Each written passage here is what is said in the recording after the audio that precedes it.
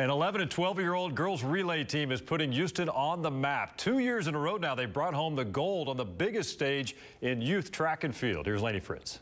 The Afterburners track club is making Houston proud. For the second year straight, these four young ladies won the 4x400 meter relay at the USA Track and Field Junior Olympics. It's special because we're the fastest team in the nation, and we did it twice in a row, which shows that we're good. After winning last year, this team knew it would not be easy to do again. They had a target on their back, but they went out against 44 other states and did it again. I was so excited. I was jumping for joy. I was like, yes, we did it. I was so happy. The girls tell me that this relay team is more like a family, and they are very honored to represent Houston on the national stage. We just believed that God would bring us all the way through, and it all started at the beginning. We were a small team, and then the team, it was like amazing to see the team grow. It makes us feel like we're the best nation-wise, regional-wise, and Houston-wise.